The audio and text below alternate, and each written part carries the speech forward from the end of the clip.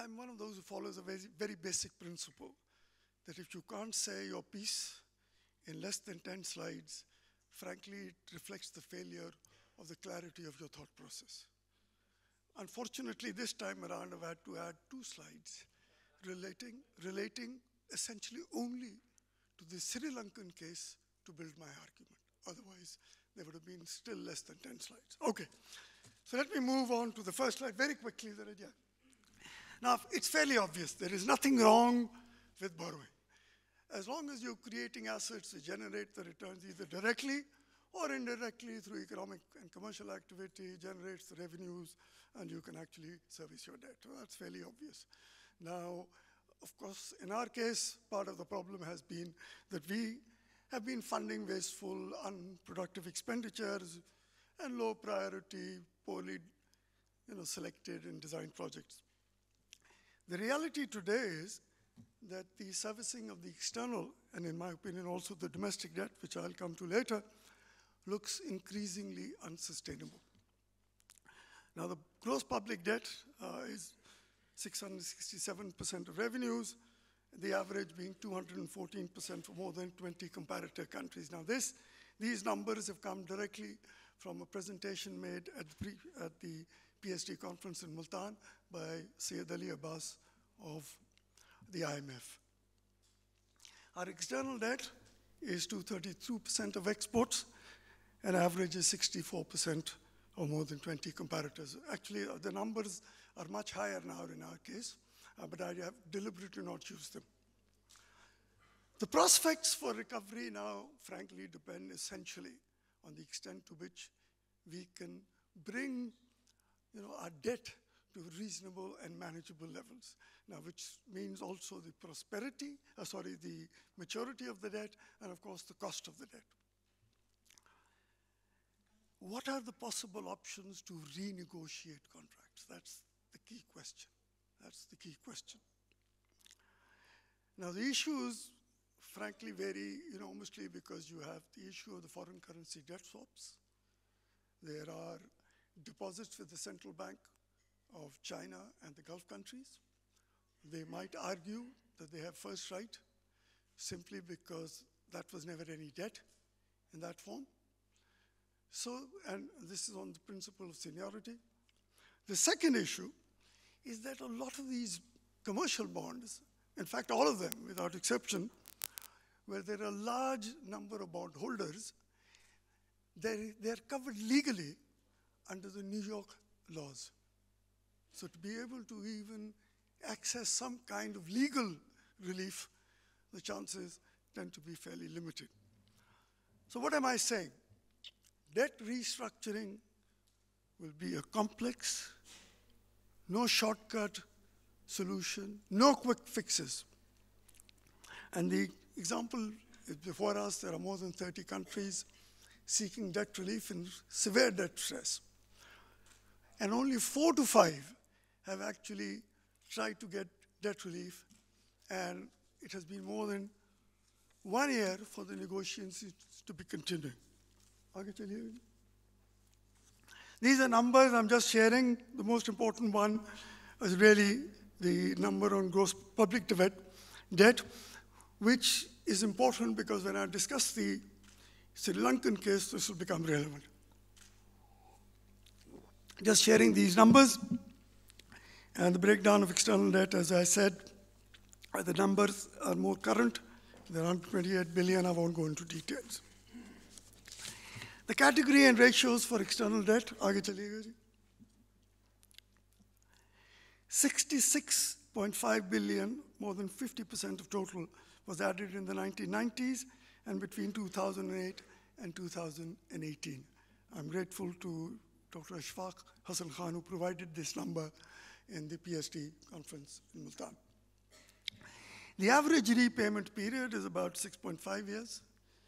In 2023, last year, 20.8 billion was actually spent on repayment and on interest charges. If you only look at the portion of the public debt, that was close to 18.7 billion. So compared to So that was 58.6% of exports of goods and services. Who are our creditors? I think these are important again from the point of view of what we will see in the case of Sri Lanka. 44 to 50% of our debt is due to multilaterals. It depends on what the level of debt was, the time period at which you're working out these ratios. Now, most of the debt of these multilaterals is really at highly concessional rates, and they are treated as, under the present scheme of things, as preferred creditors whose debts cannot be rescheduled. The share of the bilaterals is roughly 31%, excluding deposits, as I said earlier, with State Bank of China and the Gulf countries, and the swaps of the State Bank, which is approximately 8 billion, both of them. Okay. Of which the debts of the Paris Club members, which does not include China or the Gulf countries, was rescheduled in 2001-2, and it is repayable in the second half of the 2030s. The remaining debts are about 20%. 22% of the maturity is less than 1 year, 32% between 2 to 5 years, and 22% more than 10 years. Terms and conditions of the Chinese loans, unfortunately, are not fully transparent. So far, the Chinese have been rolling over the debts, very reluctant to take any losses. I'll also refer to them later. Another complication in the case of the Chinese is it's not very clear what is bilateral and what is commercial, because some of the financial institutions which are publicly owned could be treated either as bilateral or as commercial. So that's the other confusion. The work done by Data, good work done, has been reported extensively in the media, so I won't refer to it. More recently, share of the energy-related loans was 40%, and 30% for general budgetary support, as was the case in our case. 60% of the more recent borrowings have been for budgetary support. And so the budgetary support referred to as rescue lending by Data, which was essentially rescue lending more of the Chinese creditors of Pakistan. So essentially they were lending, and what they have done is, and the details are not available, that they have a set of loan repayment safeguards, of which details are not available for the rescue lending. You know, the impact of COVID-19 on low-income countries, the war in Ukraine, the global environment for higher interest rates, there is growing recognition amongst multilaterals, bilaterals, that the low-income developing countries under stress need to be assisted in some form, providing debt relief, which may even involve some kind of a reduction in the face value of debt. The G20 Common Framework for Debt Treatment has actually brought all these creditors together. The purpose is fairly straightforward, so that disputes, disagreements can be settled internally, and better creditor coordination will enable to settle and resolve the issues in a timely and a meaningful manner. To date, only Chad has actually sought relief under this initiative. This initiative, I repeat, is for heavily indebted countries. Negotiations are ongoing when it comes to Zambia and Ghana, and this has been going on for more than a year. Sri Lanka, which was earlier an upper middle income country, and by the time the crisis came, they had been lowered to a lower middle income country like us, did not qualify under this framework. So if they didn't qualify, they got their relief under a separate arrangement altogether. Now, I'm just wondering whether that would also apply in our case or not. Other countries were reluctant to get into this arrangement and seek some kind of relief. And the reasons were the pain that may have to be taken, and I'll come to that pain part, which is the more important one later. And second, they were afraid of the downgrading of the credit ratings, which will mean that they will lose access to international financial capital markets. Now, because I mentioned Sri Lanka, it's important to look at the similarities In fact, when I started digging, I found that fascinating.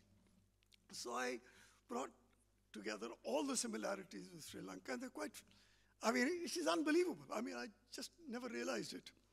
It had a higher per capita income than South Korea in 1960. Sounds familiar, huh? They gave generous tax exemptions, expenditures, running wild. They had a primary surplus in only 3 years since 1951. The result is all before us, huge fiscal deficits, which in the year before the crisis was 12.2% of GDP. Financed, of course, by foreign and domestic borrowings, and the public debt had become 128% of GDP. Interest payments were about 72% of their revenues. The external debt was, and the domestic debt were both roughly the same. So 128, you can split it equally. They are now in the 17th IMF program. They had 16 before this. Each time the program didn't last very long. Some stability came, but the efforts to address the macroeconomic balances, frankly, were never sustained. Sounds familiar again. The central bank supported fiscal indiscipline. Our case, Nadeem, 12.8 trillion on the 22nd of November, which was 12% of GDP. Support to inward-looking import substitution, the favorite of Nadeem, and I can see Manzoor, and very low levels of investment. In the last 2 to 3 years before the crisis, investment levels were less than 7% of GDP. Ours is 13 now. They had an overvalued exchange rate. And so money of remittances were flowing through informal exchange markets. So a parallel market had been created. And of course, the domestically protected industries were resisting any timely adjustments in the exchange rate. They had given, like us, long-term exemptions of income tax and import duty, made no difference to the levels of FDI. External borrowings, external reserves are built essentially on borrowings. Again, sounds familiar. Frequent policy reversals and supplemented with ad hoc policy intervention. Again, fairly. I found that fascinating. Frankly, I had never looked at Sri Lanka. What happened after the default? They defaulted in end of April, early May 2022. They owed 7 billion at that time, reserves 1.7 billion. 28% of their debt was owed to multilaterals, 31 to bilaterals, including China. In their case, 41% of their debt was commercial loans. The interest rate was roughly 7.5%, and the China debt share total was about 20%. Negotiations with the IMF began in 2022. The important thing of the IMF is that you have to be under an IMF program to qualify. Okay? I'll come to that in a moment. All lenders, and that's the important part, were asked to take a 30% haircut. All lenders, including domestic debt providers. The progress has been very slow. Still no assurances of debt restructuring from China, from Japan and India, and of course, none of the bondholders. Even after this restructuring, the IMF said that the debt will be sustainable at 95% of GDP. Please remember that. And the interest costs still look unsustainable. 4 to 5 billion a year, 5% of GDP. That's the estimates of some of the Sri Lankan economists. Recently, the China Export-Import Bank, like in our case, has reached a deal on China-related debt, but frankly, no details are available. After the fund programs, there was some progress on reforms. Inflation has come down to single digits. The availability of essentials is improved, but frankly, unaffordable to a large segment of the population. In fact, a fairly sizable proportion of the middle income families have slipped below the poverty line. Youth and skilled personnel are desperate to leave the country, and 311,000 less left the country in 2022. So looking at the global initiatives, there have been some proposals which require that all these, like in the common framework, all creditors, lenders must come together. But the debt sustainability analysis has to be conducted by the IMF, because they are perceived as the ones who are in a far better position to assess debt sustainability, which means that you have to be part of the IMF program. So that's one. There is a talk of a fair set of rules. The rules expect an equitable treatment of all creditors based on the category of the creditor, the maturity profile, and more importantly, the cost of debt. Okay, all consistent with the IMF's debt sustainability analysis. Commercial lenders continue to charge high interest rates for the risk premium. But ye acha risk hai yaar. You charge a high premium, but are still insisting to be paid in full. I mean, I often even wonder if all the creditors that we have, including multilaterals, continue to lend to us, knowing the way we were behaving, they should be ready to now to take a hit, because if that was the quality of due diligence. In our case, it's obvious that debt relief to have to be provided. And in the case of the multilaterals, if all countries have to be provided relief, their capital will have to be injected into them by donors and so on. The important thing, which is what I want to come to very quickly, is all those seeking debt relief, of restructuring, reprofiling, whatever you want to call it, will be expected to present a very comprehensive set of reforms. And they will have to show where the debt restructuring fits into the scheme of things. Perish the thought that somehow we will get debt relief and we can continue to operate and conduct our business as in the past. They would want debt relief. They want to see a demonstrable commitment that there is no return of the conditions and the crises which brought the country in the first place to seek debt relief. So I won't go through them. That's the possible set of reforms that I've proposed. Rationalization of government expenditures, I can go into details on that, I won't. Several agencies would have to be, in my opinion, wound up. Forget the bloody privatization. Most of them can't be privatized. They have to be liquidated or wound up.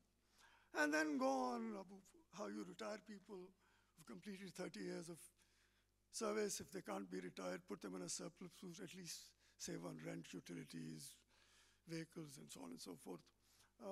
Surrender all vacant, and I can go on, but I won't.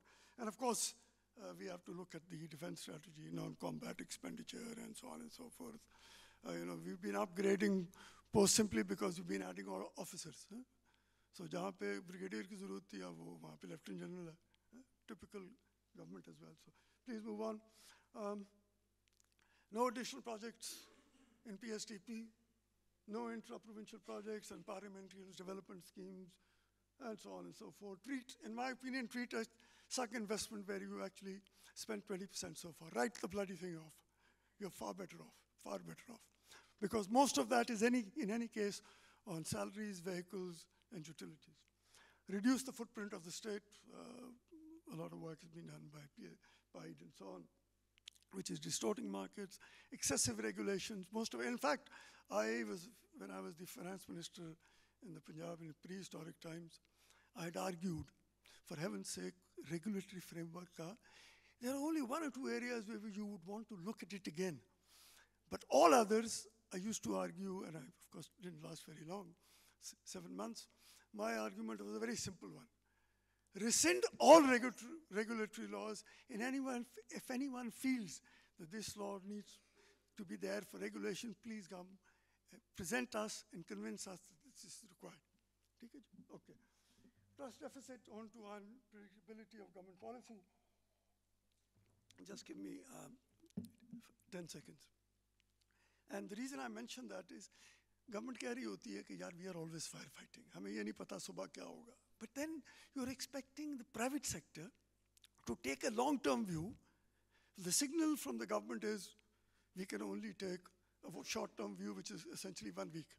But you expect the private sector to take a long-term view. Okay. Phase out heavy protection to industries, the favorite of some of us. Rationalize import tariffs to make the economy competitive. Revamp tax structure. Don't tax income. Don't tax transactions, tax income, and actually please lower the rates of taxation. And so on and so forth. I won't go into those structural reforms. And some of the reduction in the external debt, frankly, will have to be included and complemented by capital controls for a short while. Not easy, not desirable, but that will be the case. Final, very quickly, I refer to, oops, where is it? As I said earlier, the Sri Lankan case also demonstrates very clearly, if you want some adjustment in the external debt, they would expect a similar sort of adjustments at the level of the domestic debt. Interest on domestic debt now is 90% of the interest payments that we make every year. Banks being the largest lenders to what I would say in quotations, a bankrupt borrower will have to take the hit. Now, what would you do? There is perhaps a combination of interest rates lower than the rate of inflation. Inflation will then take care of the ability to service the debt. I'm not talking about a period of time.